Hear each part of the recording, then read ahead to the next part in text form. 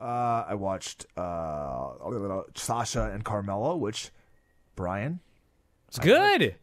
Yeah. There's a spot early where Carmella, she got thrown out of the ring, like suicide dive style, and almost died. Almost, it was almost the end of her. But luckily, Reginald Thomas, the old sommelier. Thank God for Reggie. In this instance, yes, was there to save her, and he put her on Sasha's shoulders. She hit a spinning Hurricane Rana, and the match moved on. They went through a long series of pin attempts at the end.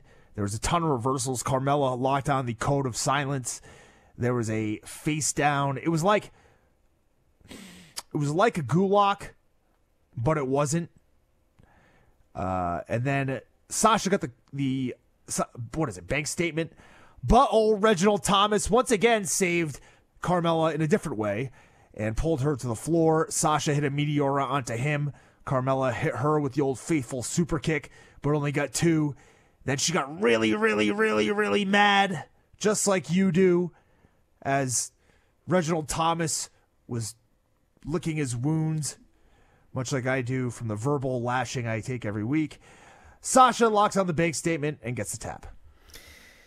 The first, I'd say probably 7 minutes of this match actually was not, well, so I'm watching it. It was fine. Well, Sasha ran wild for a bit, and then Carmella cuts her off, and she puts her in a chin lock.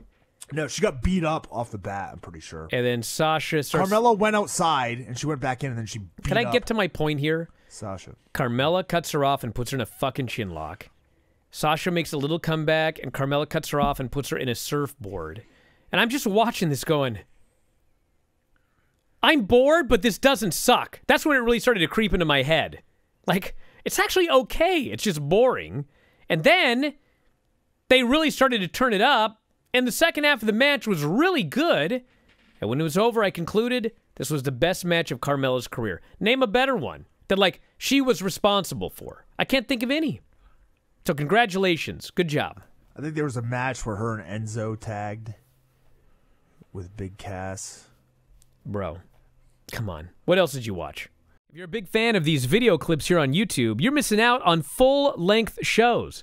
Down there on the bottom right-hand side of the screen, click that join button, and when you sign up, you'll have full access to all of the shows that we've got up on YouTube, over 300 at current count.